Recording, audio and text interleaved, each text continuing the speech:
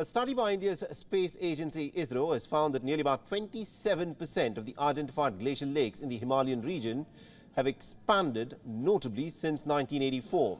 And about 130 of these glacial lakes are in India.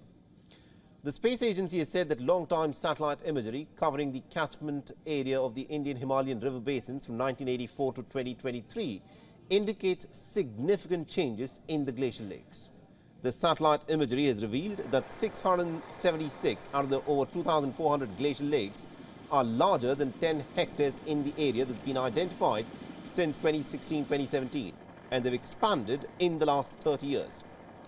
The 601 of these 676 lakes have expanded by more than twice their size, while about 10 lakes have grown by about 1.5 times of their size.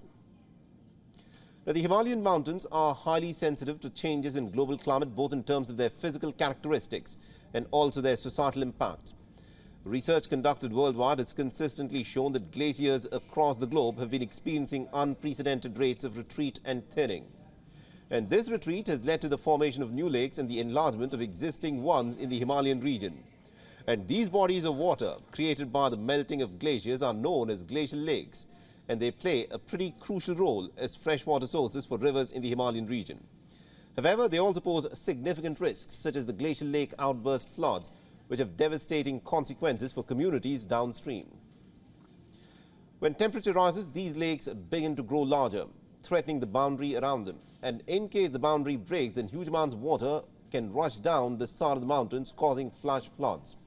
For all the latest news, download the WION app and subscribe to our YouTube channel.